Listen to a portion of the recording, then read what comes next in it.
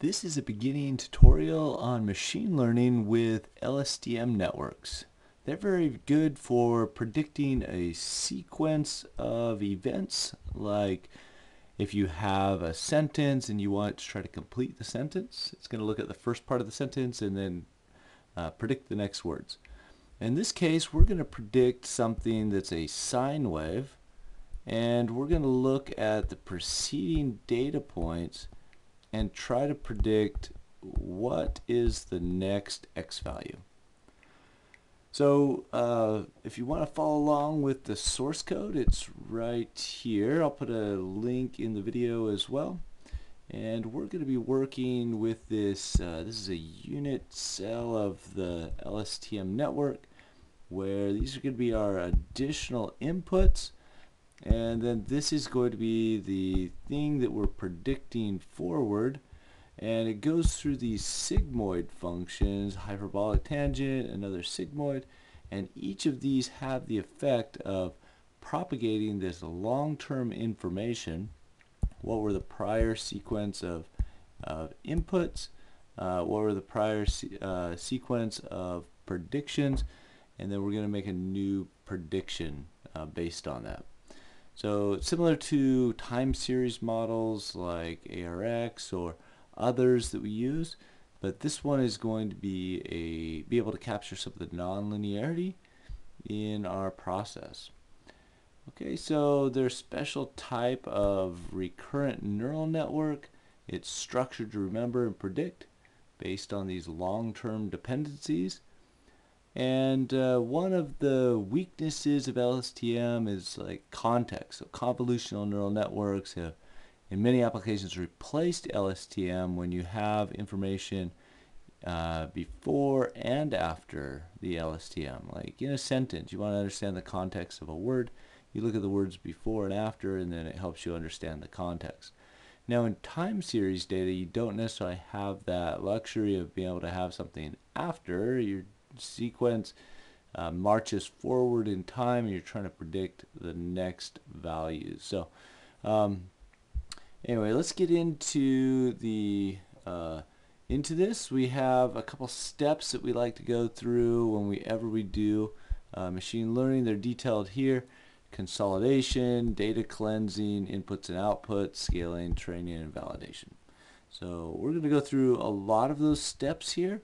We're just going to start with, let's just start with data generation. I just gave myself some data. This one is going to be a sine wave.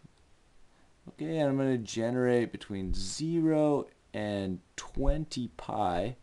I'm going to generate that with 500 data points. So a lot of data there just with a sine wave. And now we're going to prepare that data. We're going to set a window of past points for the LSTM model. So how many time points back are we looking? And we'll do a window of 10 time points.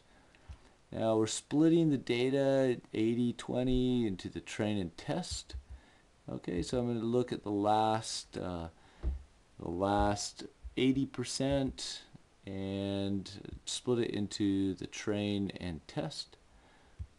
Okay, and then store window with number of points as a sequence. Now this is a little bit complicated, so I'm gonna put this. Let's see, I'm gonna put this over here just to be able to write it out and explain it a little bit more. We're basically just stacking the input sequence. Okay, we're gonna stack them on top of each other, so we're going to get, let me see if I can get this back here. Okay, we're stacking them on top of each other, so if we have data like this, we have time, and then we have our y value. Okay, we're going to take these time right here, these time points, these y time points, and then predict the next one. And then we're going to take the next set, okay, and put that right here, and then predict the next one right there.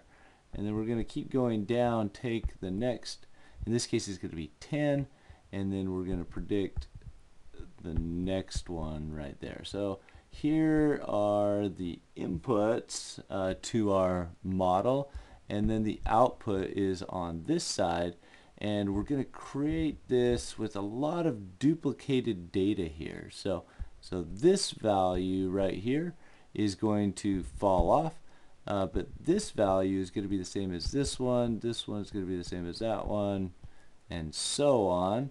Okay, and this one, it'll fall off, and we will repeat a lot of the data. So storing this is going to be very inefficient in terms of there's just a lot of repeated data, but we're just going to do that because it's not that much data in this case. But for large scale data, you got to be a little bit more creative about how you store this, especially if there are memory issues. Okay, so I'm going to append this window, and then I'll reshape the data into a format that the LSTM model needs. And okay, so here is my reshaped data into this form. So let's run this first one. I'll generate some data, and then let's go ahead and just reshape it into this other form. And let's just print, we'll print x1, let's see, I'll print x in here, and let's print the first, let's see,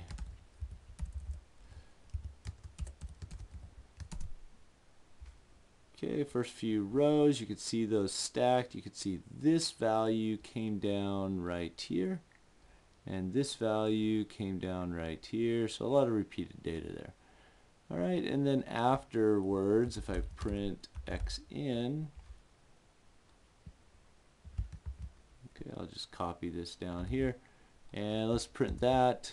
Okay, you can see that it's going to be just reshaped in a form that it needs it, with the 10 values here, okay, are going to then predict the outcome right here. Alright, so let's go ahead and, oh no, this is the next X's right there. These are all inputs on this side. Okay, so let's go down to, ooh, that's a lot of them there. Let me go ahead and just delete that and run it again. Okay, so let's go down to the model structure now. So model structure, we're just need some of these Keras libraries. Keras is like an interface to TensorFlow. Helps us so we don't have to write some of the detailed instructions for TensorFlow. It abstracts a lot of those. Alright, and you can get that with pip install Keras. That Keras is not going to come standard, at least now, with Anaconda, so you have to pip install it. If you don't have it, just come to Anaconda prompt, and you can do pip install Keras. And if you don't have admin privileges, just do put user there. Okay, and that'll help you install it. Okay, we want to initialize the LSTM model structure form. We're going to create a sequential model, and we're going to add an LSTM with, in this case, 50 units. Alright, and then return sequences equals true, and then I have my input shape as I show right here.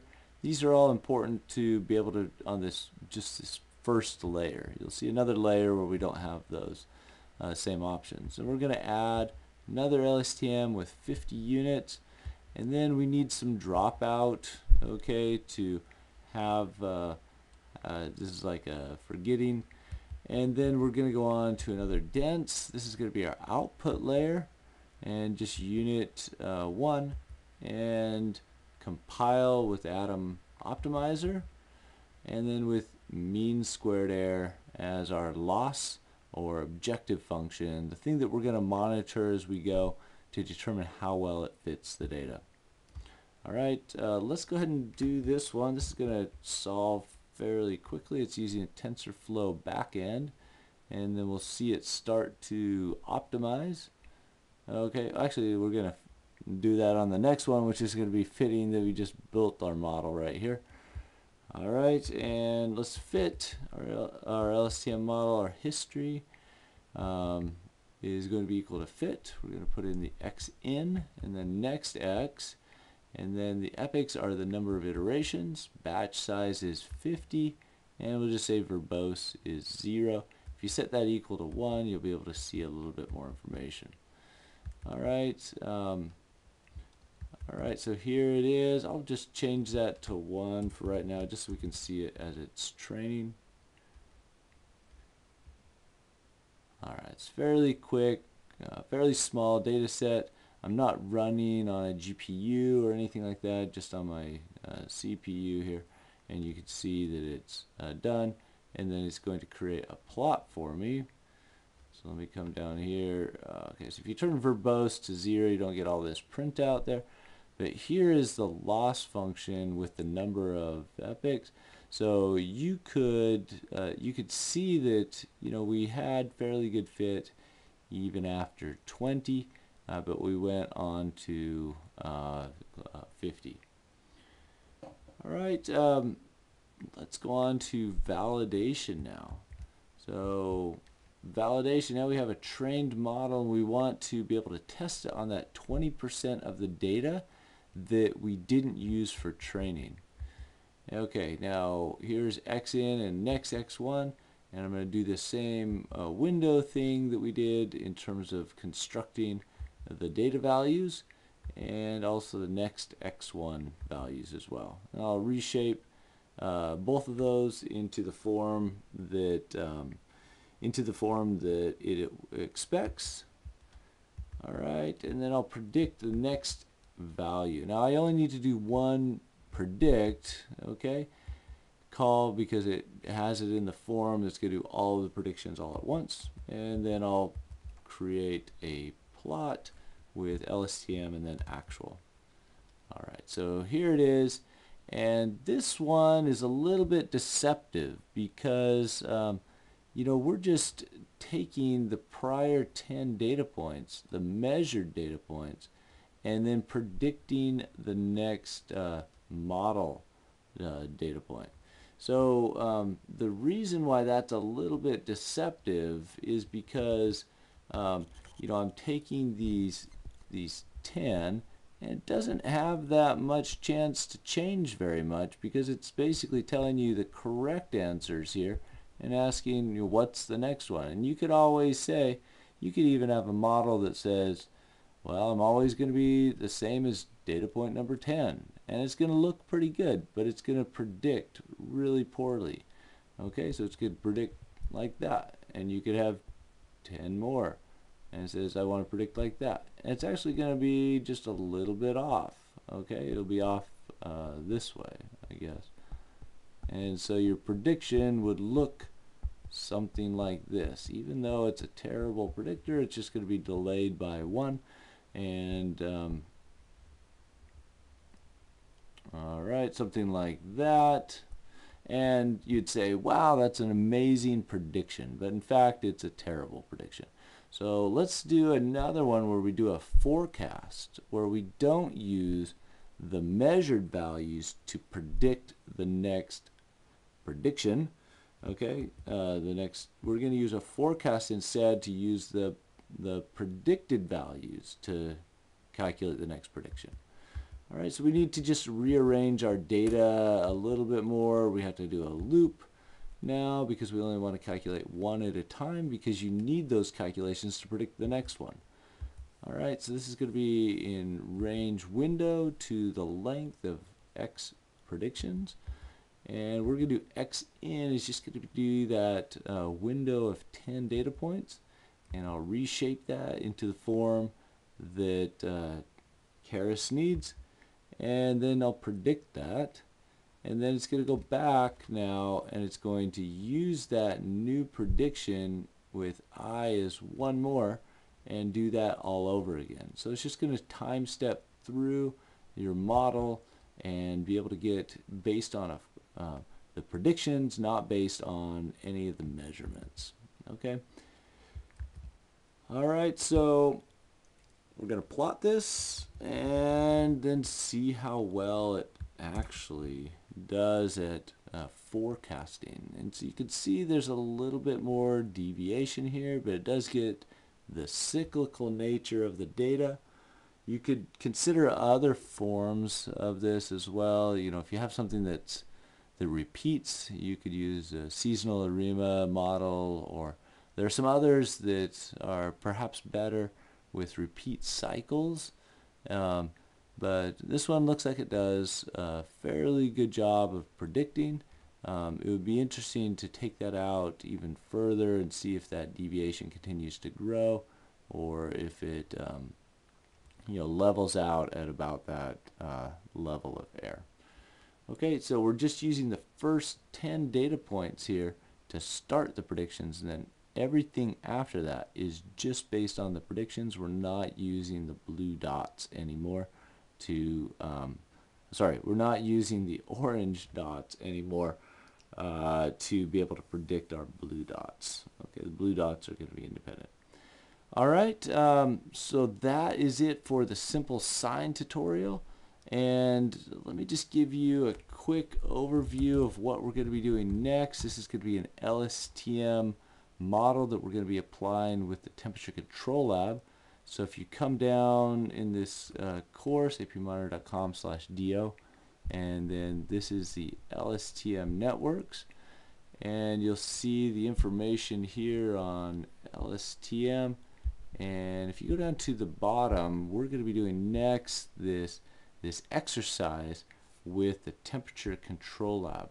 And this is going to apply something to real data.